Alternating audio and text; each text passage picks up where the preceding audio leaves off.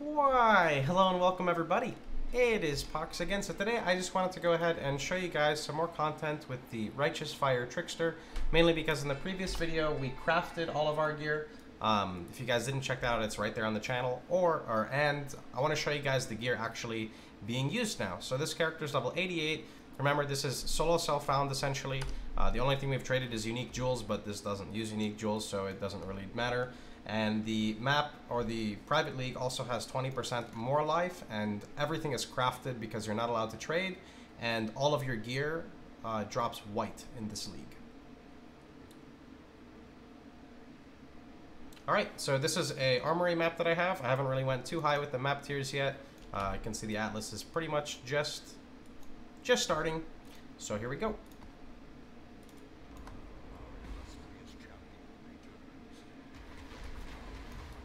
Just feel free to ignore the gifted subs. People have been trolling and giving me money so we can't make the YouTube videos, so just ignore them.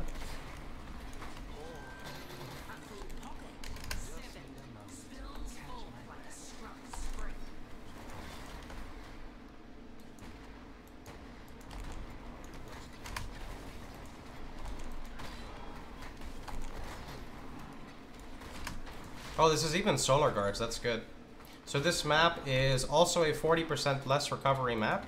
So you can see how the build does with like actual map mods that kind of like work against the build.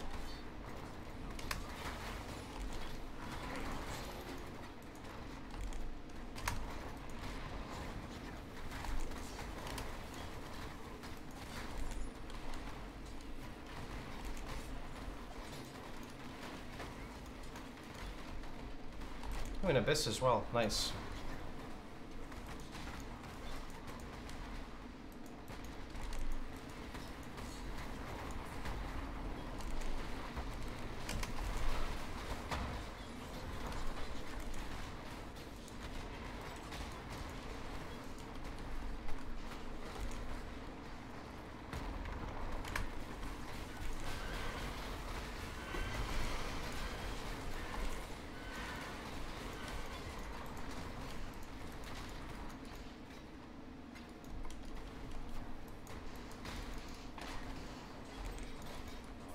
Okay.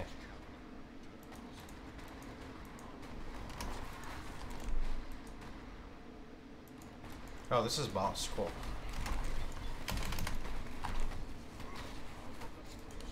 Remember, a lot of the times when you see my life drop, it's just because we're casting Vol Righteous Fire. We're not actually like taking a big hit or anything.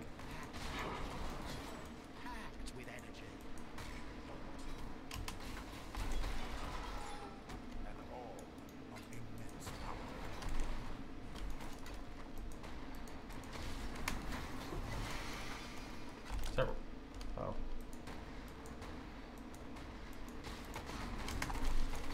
The nice thing about this playstyle as well is if you're scared to like tank something, because you know we're not playing like a jug with 9 endurance charges, although we are pretty tanky, but if you're scared to tank something, you can always just like use Scorching Ray and play defensive and pull back, because they're using a Balefire, or you can just use a 6-link Scorching Ray. And because we're a Trickster and we have access to like mana in our Ascendancy, you can totally just like sustain it and have no issues really.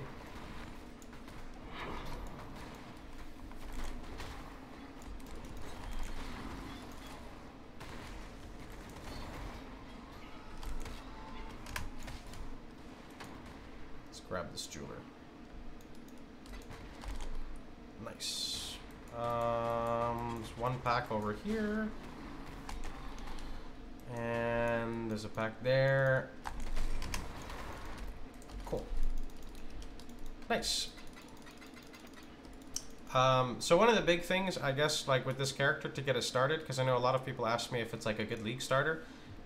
It's really simple to get us started. We pretty much delve crafted all of our gear. Really the main important things that I have would be like getting a Balefire, just because it gives you that huge Scorching Ray, which helps immensely with single target, even though this character has really good single target. And that also frees up not having to get like an Elder crafted helmet or something, or like an Essence crafted helmet, because if you're playing SSF, that can be a bit difficult to try to acquire.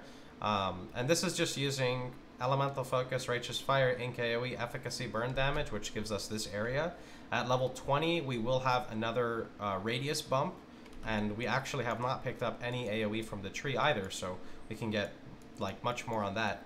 One other interesting thing is you can totally scrap these 10 points here and actually spec Acrobatics. So you'll lose a bit of effective life, you'll lose 1 max fire res, 1% regen, but sustain is really not that difficult. Like, I mean, I know you see your life going down, but this is not what gets characters killed.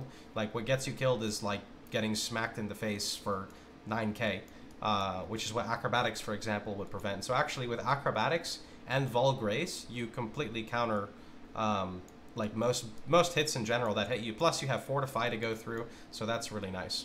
Now I've also decided, this is just me personally, I have crafted Energy Shield on most of my gear. The reason why is because this extra Energy Shield that we have, if you read what Righteous Fire does, Righteous Fire actually burns your life and your ES, and that's what deals damage. So the more effective life you get, the more damage you deal, but the more degen you're going to take. But like I said, the way I've personally played, always played RF, when I played my RF Berserker to 100, is if you can kill anything that gets into this proximity of the circle, it doesn't get a chance to hit you. It literally doesn't. So like, basically there's 2 ways to play PoE. You use Temp Chains Blasphemy with Aspect of the Spider and slow the shit out of everything so it doesn't hit you, or you kill everything before it gets to you, even if you're playing like a melee character. So you actually kind of have like a stealthy assassin type character. And it's actually really easy to counter this degen too. For example, if I just summon a Stone Golem, I'm already regenning. And when moving, I get bonus regen while moving. And then if I were to just kill like one target, like let me go, for example, to Act 1 here. So it'd be an interesting, like, just to show you how good the recovery buff is. So let's get rid of Mr. Stone Golem here. Where is Mr. Stone Golem? Goodbye, Stone Golem. Let's like remove, I guess, Ons, because I don't have any plus max res then. And we're gonna have this go down, and we're just gonna tap a guy and show you how crazy this recovery boost is. And if you're kind of scared to play a style like this, you can just use a Worm Flask. Worm Flask will allow you to basically get your recovery boost all the time.